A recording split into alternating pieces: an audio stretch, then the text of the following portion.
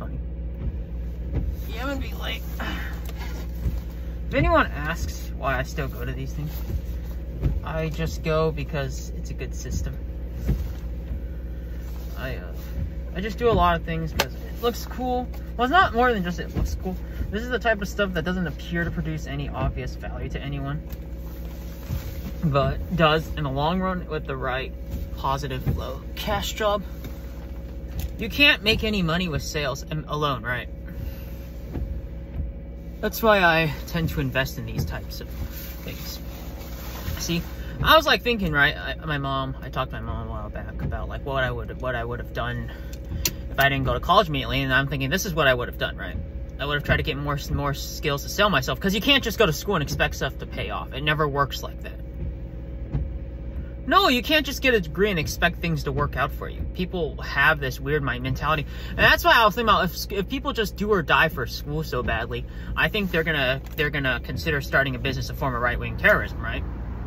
No, seriously. My mom was like threatening to shoot up a bank, right? And was threatening to kill me if I didn't go to school.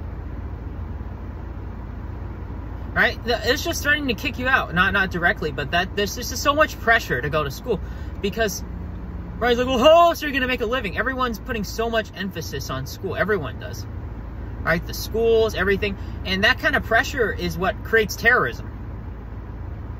If poked the wrong way. Like the worst kind of terrorism. It's like Hotel Rwanda. It's like people just ignore that. Right? I saw that kind of danger over there. I was afraid to say anything, to speak out. It doesn't help the employer. You think the employer can just give you a finite return? Right? They talk as if the employer is just going to fart out gold. I don't think that's how people work in real life, man. Seriously. Seriously, no one, this is the problem I have with society. They just pressure people to do shit. But when you do shit, there's no guarantee of a return in our monetary society when there should be. Right? And a lot of these rich people, they like being friends of the school board, and there's like, well, there must be a return here, right? Like the moment you're friends with the rich people, it's like all the poorer people act like rats, and they just all go right there. They act like wasps. They just all hover around the rich guy, right? Like, oh, he's gonna give me some gold, right? I don't know. Right? It's a high pressure situation for the person going to school and the employer. And the fact that parents in the school board allowed this power, like this darkness, to keep growing. Yeah, that is kind of what creates an actual sustainable terrorism. Like, people are like wondering, well, what's Antifa? How's it going to stand? Well, in the future, Antifa gets hired by the employers to fight off this actual right-wing scourge. Because if you get rid of positive cash flow jobs, and I'll be honest, the accountants and actuaries, they will be shelved eventually. Yeah, so how are they going to get shelved? In the future, companies like Primerica, Windmere, and a lot of these other weird, Allstate, right, will have a lot of these weird insurance people. They'll deploy their own little private military contractor insurance firms, and they're going to create their own pools. They did this back during the days when they shelved out underwriting, right? So you notice in the SOA this is a big deal.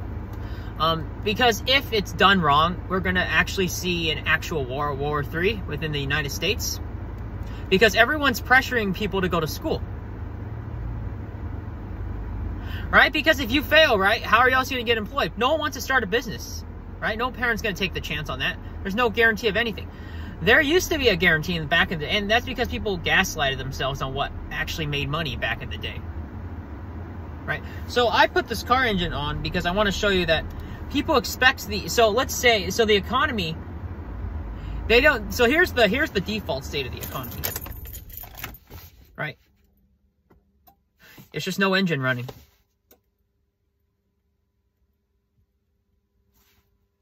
But reality is, people think it always runs with gears on. That's what people assume it was. We've always been on fuel because the employers are always throwing money at by giving this perpetual guarantee that there's going to be jobs that will give you pay regardless of whether you make sales or not. I've always known that copywriting is essential, but that doesn't mean they're going to generate any returns, right? I saw some of these copywriters on MailChimp, they're like $120 an hour or some shit. I don't know if it's any real value for me. Oh shit, if you, I'm willing to pay up if you're willing to give me a positive ROI. Oh no, that would be my best Christmas gift ever. I'll beg my mom and dad. I don't know if any of it's real. No, you have these high price tags, but like you have to produce results, right? Sales is the most important job ever. So why is this a big deal? Why are the exams getting harder? It's because they're ready to shelf people out right now, right? MLC is getting harder and harder. They're changing their mind. So a lot of these shifty underwriters who got into the high school route, right? They went to high school and then they became an actuary without the degree. They're thinking they may want their own little private group, right? Because you don't need a bunch of actuaries to make the firm work, right? No, you don't. You just need them to go to remote. Right? They just need to sell some insurance products from the past, right? Keep update, get some programmers, just get some patches, right? They have options to bounce, right? Data science and, because actuaries think of insurance policies all the time. They have data science and they have programmers as insurance backups. They can just teach them skills. That's what underwriters did back in the day. It's easy to learn. Yeah, they're just like, well, I hate insurance, but I'll force you to go into it because I'm smart. I have money. You don't. You spend too much. You're my slave now. Right, you're my bitch. That's how the actuaries, the future ones get killed. Seriously, they don't work for pay for like a year, right? I'll give you food stamp, then I'll give you 6 figures. Because you're in a more desperate position. It's like, oh, I hate insurance. Oh, well, you got no choice there, buddy. Here's the chains, right? Insurance firms do that. They don't want to talk about it. Oh, no, they don't. They're more sneakier. They're never honest about anything. They know they're lying. Have you ever seen an Ascension meeting or any of these big firms coming by? I don't remember the names of any of them. But have you ever seen any of them? They all look like they're in on the lie. Like the insurance people are insanely sneaky. They just drink beer. And it's like, hey, we're friends. We're looking for actuaries to hire, right? But in their back of their mind, at least they know there's always like top 2. They always vouch. Like, I vouch for you two to be my top lieutenant commander, right? In chief. You're the mastermind guy, right? You give me a strategy to make my goal. Because I'm dodging legal loopholes. You have one of those people in those firms. Right? Computer programmers, not really. They might create loopholes in the program, but not anything like dodging financial loopholes. Because the lawyers always work with the accountants, I think, for the most part. So they're well aware they need to have a backup plan. Right? My theory was that the reason why Hillary got her servers bleached because they purposely convinced her to get an unsecure server so they can ream money from her. Accountant's like, well, I need my billions of dollars too. That is what happens. You're an accountant. You do this shifty stuff. You learn how to be a shady backstabber. Huh, how do I get Bill Clinton to open a security loophole for me? I'm going to give him some beautiful women. I saved up a couple mil. Created a sex ring. No, you're an accountant. You do that stuff to get your cash. It goes both ways. You think you, the politician, are the sneakiest player in the game? Like, the less you champion people, like, the more you get this bullshit. It shows up on the news before you know it. This asshole accountant who's never on TV. It's true. You know it's true. They just run away. They all do that because they're not paid enough. Clinton, how much money has he lost in that scandal? Quite a bit. Enough for him to retire on a yacht, right? He doesn't care. And then the next thing they'll know is they'll kill the other accountants, right? Because they don't care. They're just here to get rich in their best their best money friends. I'm going to censor myself on that term. This is, by the way, the term, that A word is banned, is a very soft society. Now, I'm getting banned for like some of the dumbest things on YouTube right now.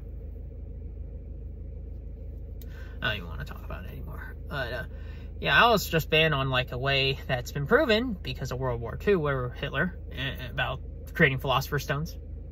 That was his whole scheme, right? Of killing people. That got banned. They apparently banned drinking water. I don't really know why people ban shit. Yeah, I'm gonna be a little late. I apologize. I'm gonna make this a 10-minute podcast. Yeah, I'm gonna cut off and say in the future they'll do it by getting high school graduates, right? From low-income family. They do this a lot. And then they create their own little army, right? And then they shove all the rest of the bachelor's degree. And then all of a sudden, they just don't tell the college board about it. That's what they do. And that way they can trap them, and maybe later on the line, once they're like 6 figures in debt doing dumb stuff, they'll force them to go work for them, right? They look for a low credit score. Oh, it's a beautiful scam. Yeah, they do that. And then you, as the college graduate, wonder what the fuck's going on.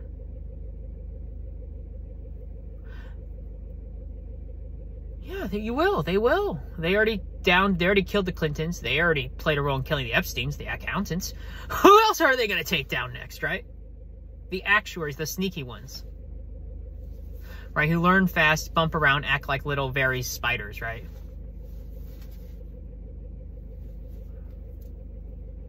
Yeah, they will. And there will be no accountants, there'll be no actuaries, they'll shelve them all. And they'll give it to the rich people. They'll be independent contractors, right? You have to pay them maybe 6 figures, same fee, right? You might have to wait longer, but people don't care. They just want to call the insurance. All right, that's the